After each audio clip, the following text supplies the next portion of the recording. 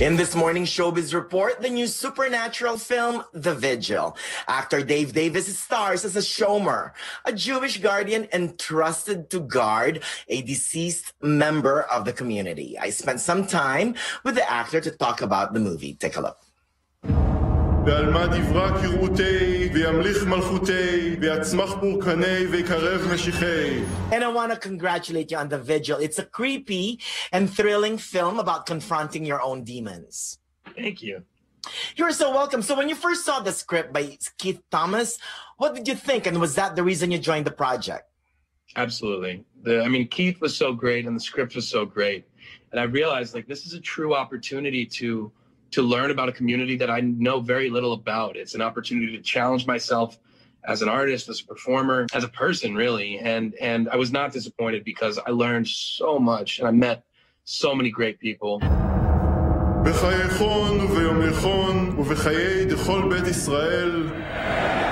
The Orthodox Jewish beliefs are at the heart of the film, right? Shomer lends itself to supernatural elements.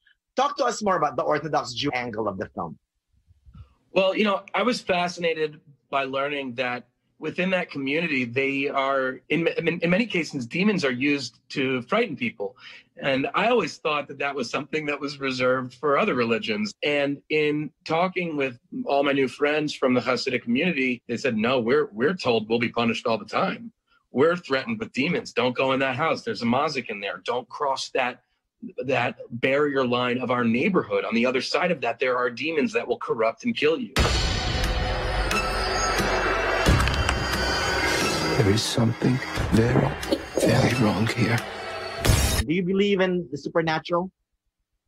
Yeah, I do. I'm a realist, and there are many days where just cold hard science is the only thing that matters to me. But as someone who has, in my own way, spoken to God before, I think it would be a travesty to deny its existence. And there are days where I think there's no such thing as magic. That's absurd. And then I think, well, look at how much I have utilized magic in my life.